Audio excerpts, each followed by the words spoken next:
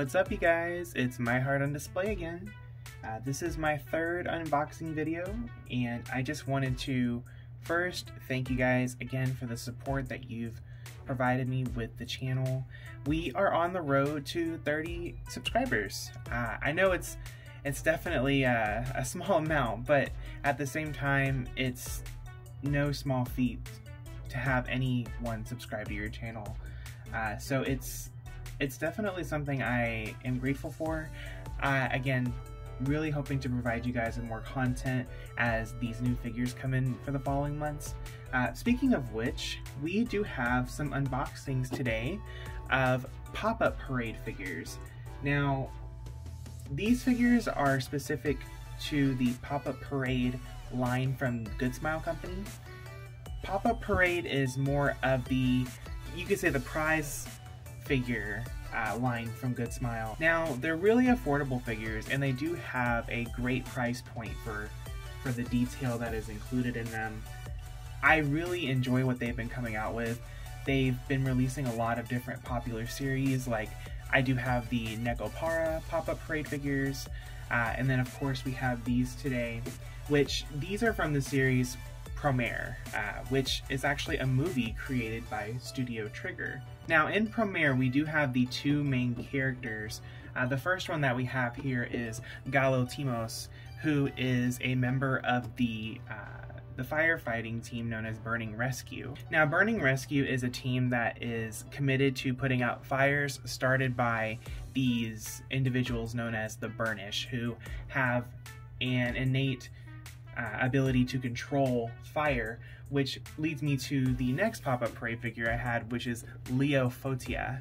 Now Lio is a well-known Burnish individual, and they are known for starting some of the fires that Burning Rescue puts out.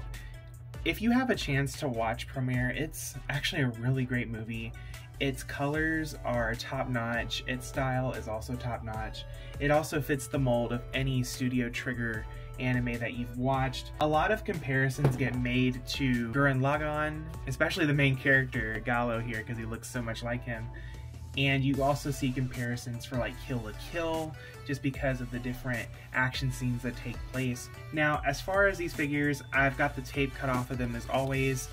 These are prize figures, but they're also static. They do not have different posable options. They come in one select pose, which is honestly how I prefer my figures. I feel like the poses that are meant for scale and prize figures, they're intended for that pose. They were sculpted in that pose for a particular reason.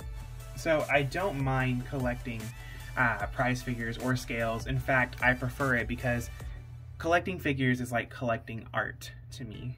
You know, I have my collection of different characters, and they all come with their signature poses that best represent them. And I want to say that that's what the company's intentions are as well when creating these. So stick around if you want to see how the Lio Fotia and Galo Thymos pop-up parades look out of their box. Alright, so first we're going to start with Galo.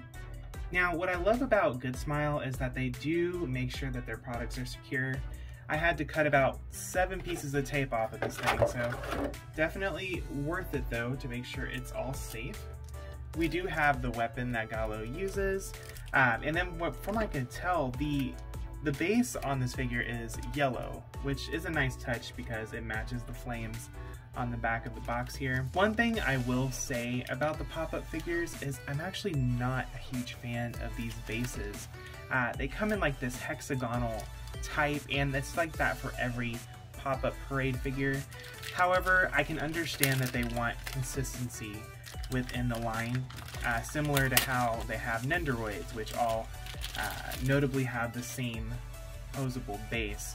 So you'll see here that it's a little bit wider here for Galo, just because he's got more of a dynamic pose. When we take him out of the box here, he does have plenty of desk covers, especially to protect that crazy spiky hair that he has. And what I really love about these pop-up parade figures is that the figures have a matte finish. This is really clean. There's not really any gloss here, which does make for more of a cel-shaded 2D look.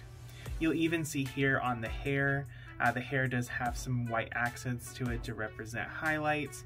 And then from his details for his pants back here, he's even got the harness, and they're just standard black and gold colored. They're not super detailed, but neither are they in the anime as well. You'll see here the face on Galo is actually super cool, super determined, super confident, just like Galo is, and he's gonna look great next to Lio. Now I've taken the weapon out of the package here.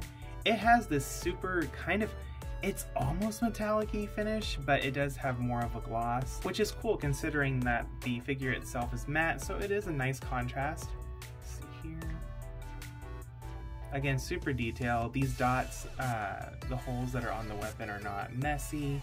The lines are super straight.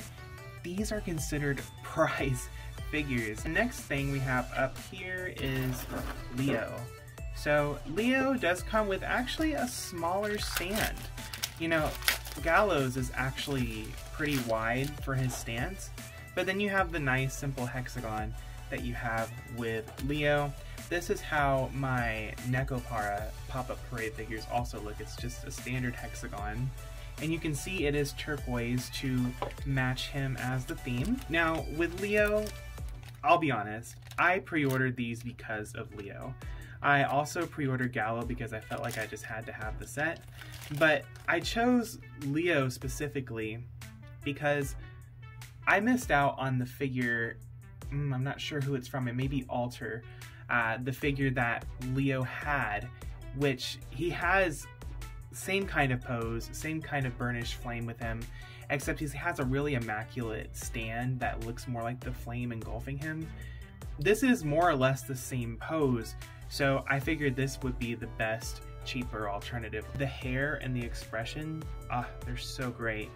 You'll see in the back here that you have the gradient of the turquoise to his green, yellowish green hair. The hair seems like it's blowing in the wind, which is a cool dynamic touch. And then you also have his burnished flame, which are the pink and turquoise colors also. Now you'll see going down the side of his outfit, he has a lot of pink and turquoise detailing. One side is pink, the other side is turquoise, which it looks like highlighting and shading, which is super cool because it's almost like he is the burnished flame himself, which is a really cool touch. Also, I am a fan of like Victorian type clothing, so anything with like ruffles and sleeves, it's to die for me. Alright guys, so there's Lio and Galo. Again, I think their poses really do match each other. They play off each other well.